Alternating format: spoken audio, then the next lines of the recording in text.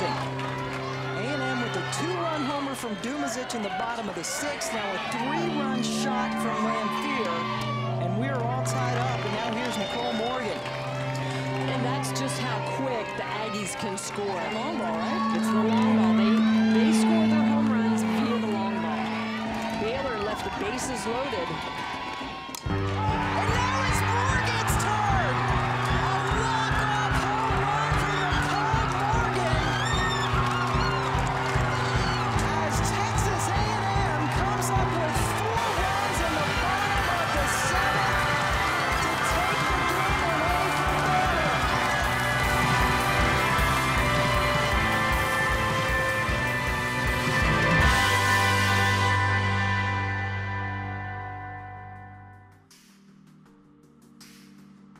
"2013, the season of change. A new conference with new opponents and new battles. Despite the new challenges, the success of the 2013 season was driven by the same grit and determination that the nation's greatest programs have come to expect from the maroon and white every time they step on the field. For Coach Joe Evans, the 2013 season marked her 17th year leading the Aggies on the field and off. For the Aggies, playing softball means more than just wins and losses, more than putting in enough work just to get by. It's more than fighting for yourself. It's about the girls on the field and in the dugout who wear the same uniform. It's about fighting for each other and the name across your chest, never giving up and never giving in. It's about being able to walk off the field at the end of each day, leaving everything between the lines.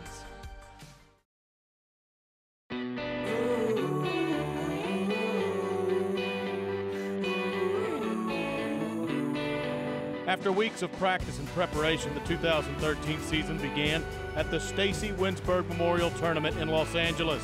The Aggies would make their season debut against Long Beach State, and they run-ruled the 49ers 8-0. The following day, the Ags faced Cal State Bakersfield and Wright State. In the first game, the Aggies would defeat Bakersfield 7-1. Wright State would become the second to fall victim to the run rule at the hands of Mel Dumazic and Kristen Davenport, who combined to hold the Raiders to just 2 hits on the day. The 12 hits for the Aggies would lead to the 11-0 victory. In the finale on Sunday, the girls would face number 19 UCLA in Easton Stadium, packed full with the Bruin faithful. Junior Nicole Morgan hit her 3rd home run of the tournament in the first before freshman Callie Lanphier followed suit with a 2-run shot of her own in the 3rd. The Bruins managed to respond with 2 runs in the 6th before junior Cassie Tysarchik sent a ball over the wall in center, and Callie Lanphier hit her 2nd blast of the day, bringing the tally to 5-2. The resilient Bruins tied the game in the 7th with 3 runs and sent it into extras. Brittany Clopton started the 8th inning on second after the tiebreaker rule was used. Senior Megan May hit the 5th and final home run for the Aggies, bringing in Clopton, when the Aggies came away with a 7-6 victory over the Bruins. We keep talking about how we want to have a fast start this season, and we sure had that. I thought our team played really well, and our team is really eager to get out on the field and start the season, and with great anticipation and excitement, and it's fun to see us play with great excitement and great enthusiasm. In their first weekend of action, the Aggies shined, walking away with a perfect 4-0 record and laying the foundation for a streak of wins to come.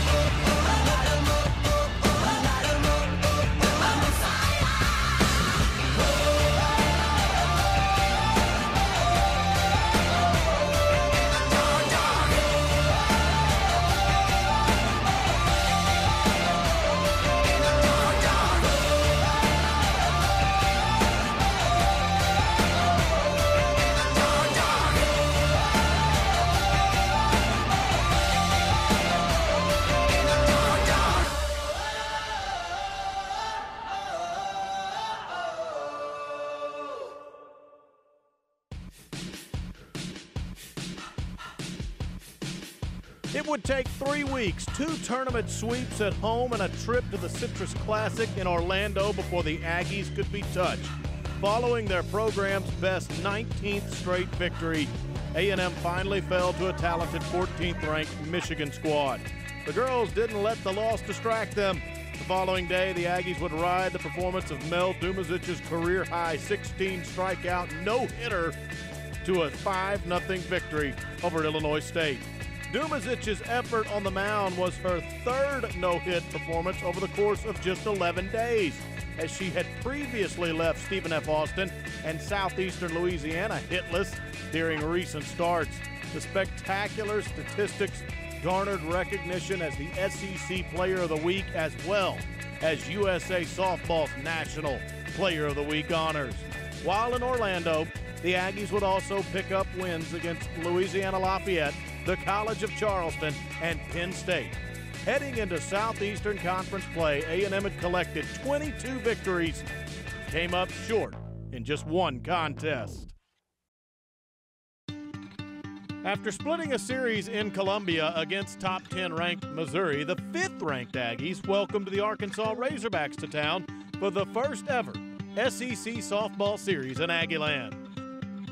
The first game of the weekend, the Aggies were caught in a 1-1 tie through 6 innings before a Callie Lanphier single in the 7th brought home Allison Garrett for a walk-off 2-1 victory in the debut.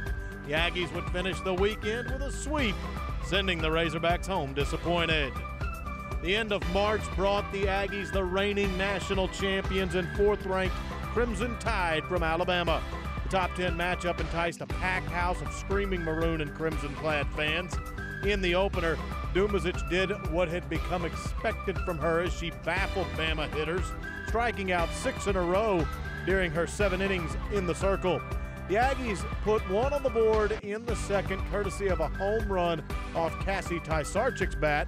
The Aggie defense was efficient and held off the powerful Alabama lineup through 3 innings until giving up 2 runs in back-to-back frames, leaving A&M down a run. Even with the threat of defeat staring them in the face, the girls would not roll over. After Nicole Morgan was hit by a pitch with 2 outs in the 6th, Mel Dumazic showed Alabama she was a threat on both sides, sending a blast into dead center to put the Aggies on top. Alabama threatened in the 7th but could not manage to get a runner across the plate as the Maroon and White secured the 3-2 decision in a thrilling victory.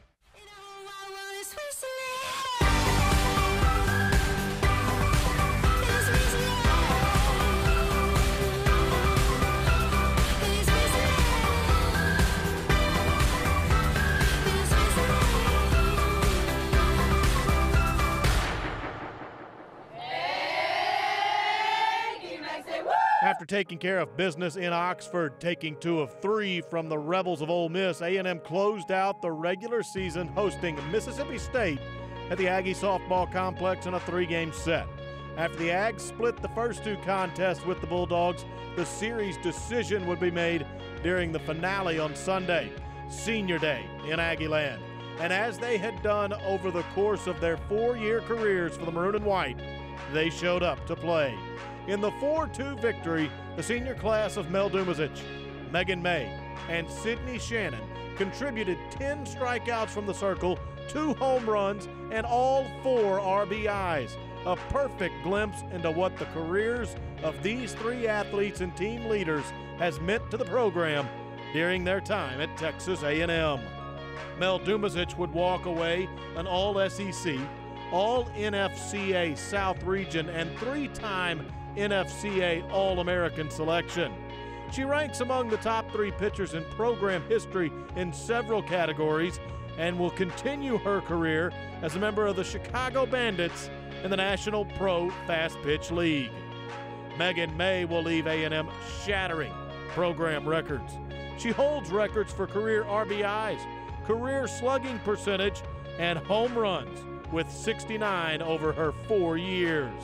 A clubhouse favorite, Sydney Shannon, provided her services as a consistent pinch hitter through her senior season and maintained a .500 batting average for the Aggies in the postseason.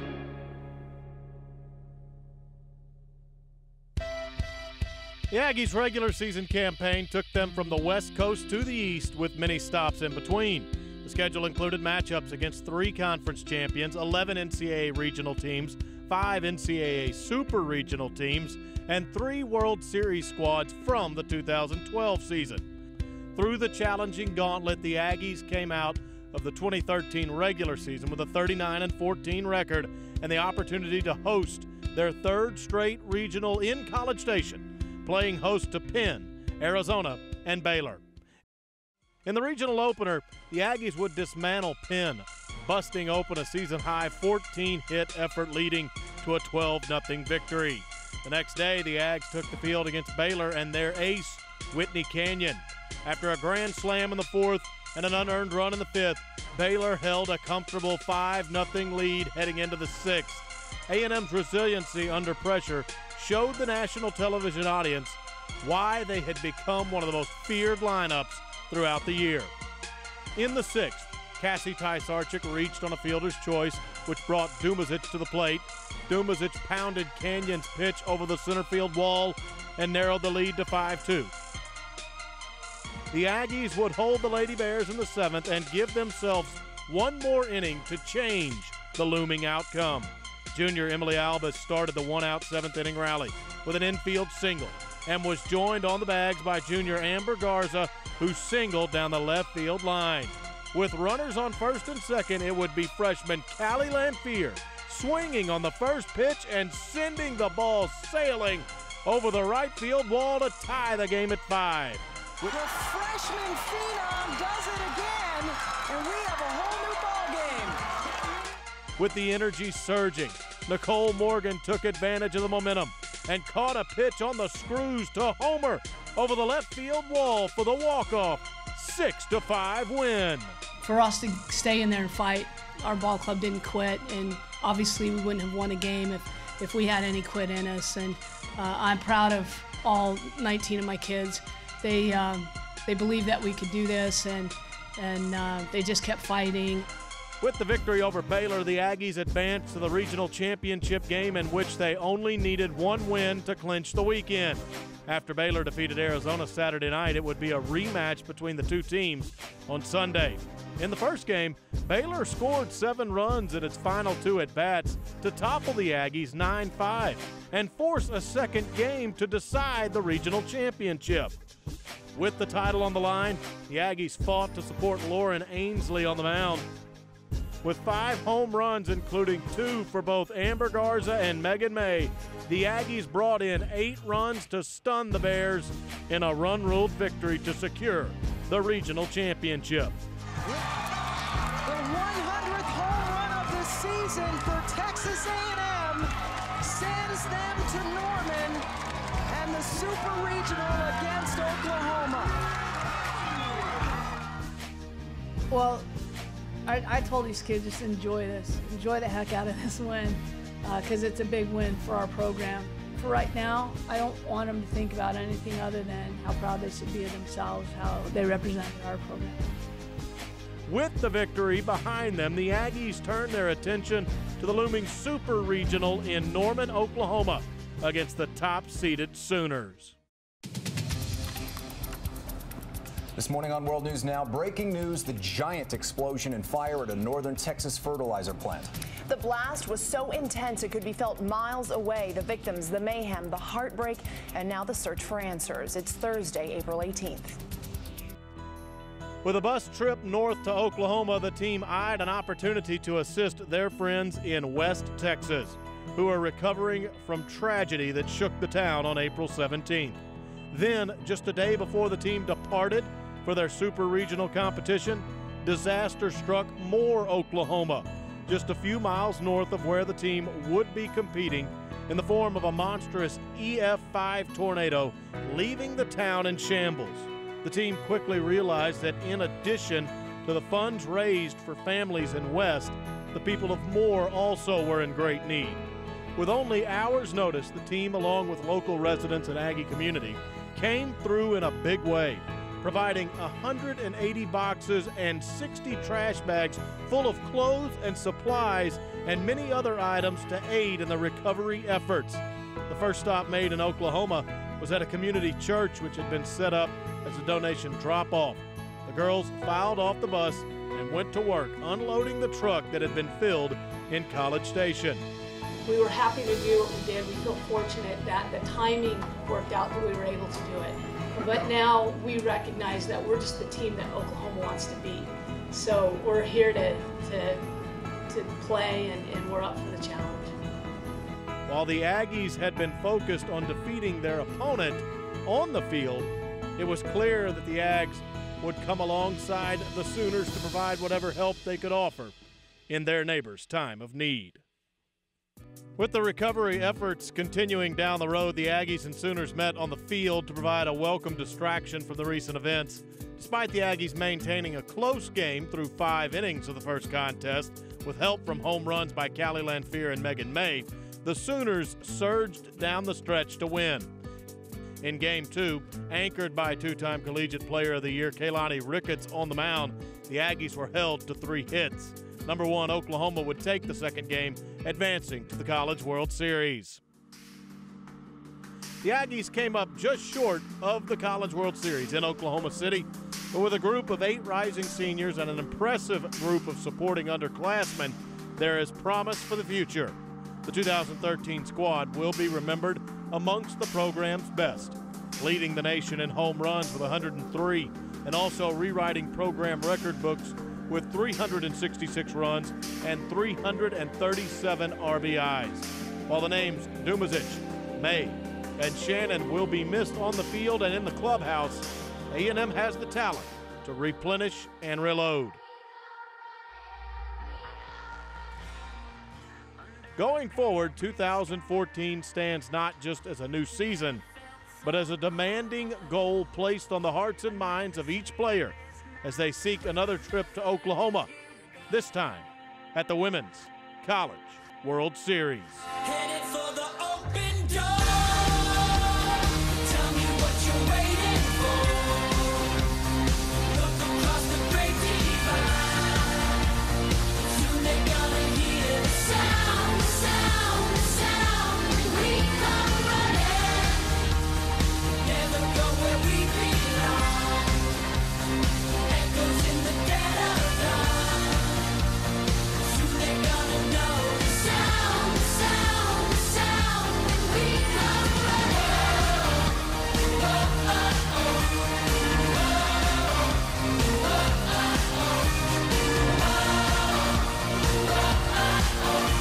Sound, the sound, the sound. When we come running. Days go by, feeling broken down. Know well I'm a chicken fried and cold beer on a Friday night. A pair of jeans that fit just right, and the radio up.